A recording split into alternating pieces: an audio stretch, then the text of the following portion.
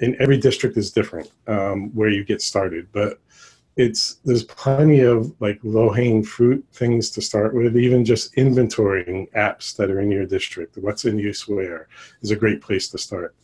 Um, so far we've been talking mainly just vetting apps and getting a handle on that. I mean, a privacy program in a district has a lot more pieces to it, whether it's privacy policies and professional development for staff and other procedures and data breach response, et cetera, et cetera. Those pieces can be picked off one by one.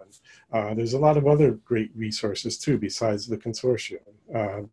The FERPA Sherpa site has a lot of great resources.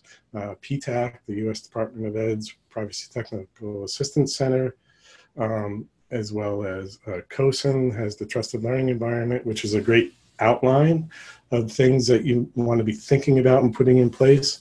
So looking at those resources, getting an idea of where your district is at in regards to privacy. It could be at ground zero.